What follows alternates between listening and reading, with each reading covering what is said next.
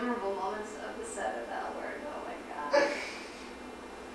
It's so hard, so it's like a blur now. It's like gigantic. I can tell you mine. Okay, you tell me. I liked when you flipped the table. Was that season 2? I was pregnant, yeah. Yeah, when you flipped the table. That line just cracked me up. And I liked the party scene in The hardest season 5. thing about the table flip was like making sure no glass or nothing like landed on my actual belly, so Right, there was no damage done. Again, it was to navigate the flip of the table. Yeah, we can't injure the star. An awkward child. And then that party scene in season 5 with the "I want you back" thing. Remember that? Oh yeah. Before Yeah, where you were drunk. I Where you drinking got drunk tequila and and jumped in the pool. yeah. I thought that was pretty okay. funny. Yeah. And geez,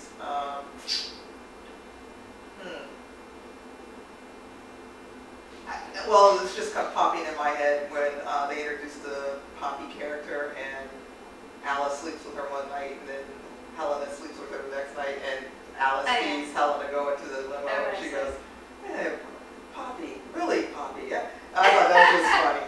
So anyway. Okay, I can do this probably really fast. Well, first and foremost, because I think I might have talked about it before, is we were really lucky to get this great director, John Curran, and I was about 2 weeks away from my due date, and I'm not sure when I was still working, but I was. And we shot a scene with the late Ozzie Davis, which was such a gift to be part of, and I kept having all these Braxton Hicks, which if you don't know, they're the contractions that come up before you're about to start your Where are they contractions. Braxton Hicks. But they start, sometimes they can start a month before, so, but they were reaching a level of intensity that I did not recognize. And in the middle of the take, my voice dropped out, I couldn't speak, and at that moment, it was John Kernan's son. He just looked at me and was like, "You're not going to make it through this." And I was like, "I'll get through this scene." And he goes, "No, he had something with me for the next day, and he goes, "I'm going to shoot you out tonight." And I was like, "Okay." I was like, I've never had a baby before. Right. It'll be fine, And I was just sort of, he said later, I was just like in another world. And he shot the scene where I was basically on the bed, basically nude, but very well draped and covered. And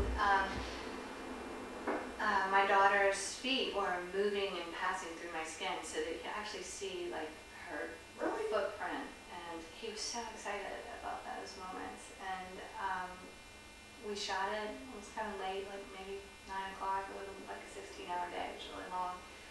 And he's like, "I know it's going to happen." And I was just like, I don't know. And Jennifer was really lovely. She got me a chiropractor to come and adjust me. And my water broke the next morning. Wow. Yeah, and so to have that moment recorded on screen. I don't remember that. Well, there was some editing, and there's always a director's cut, and then there's always an editor cut. So I don't know exactly what's in there, but I know what I saw in the editing when they showed it to me. I mean, I think I miss everybody. I miss the girls. I miss like having the caliber of the directors that we had, and I feel like they all trying to make cool movies. Cool. Favorite place we've come to? Okay. God.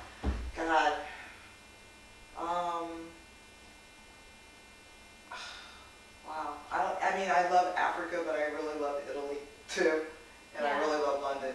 So it'd be one of those 3. It's really hard to. It depends what time of year you go. It depends who you're with. But if I had to go somewhere tonight, it's winter in Europe. Actually, I'd probably like to go back to Kenya tonight. I haven't been in a long time, so that's what I'd like to go back to the Masai Mara and just hang out for a little longer. And then go to Tuscany.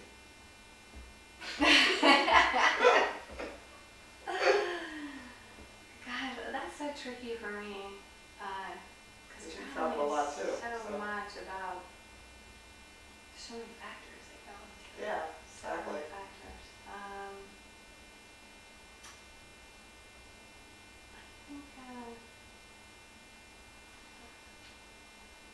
some pretty magical moments in Costa Rica. Okay. Place in that room in the middle of nowhere. Okay. And then on another note, maybe Barcelona. Barcelona is great.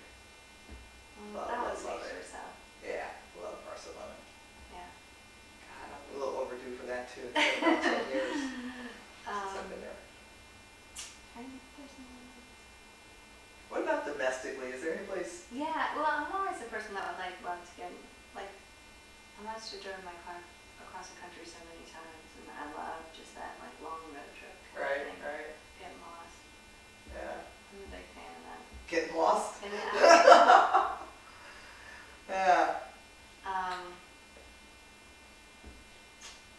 But, you know, this time of year, I don't want to be anywhere else in this country other than New York.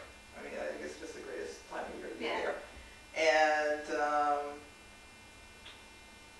I love Northern California. I love Seattle. I love Chicago in the summer. oh, there's some great places in Canada too.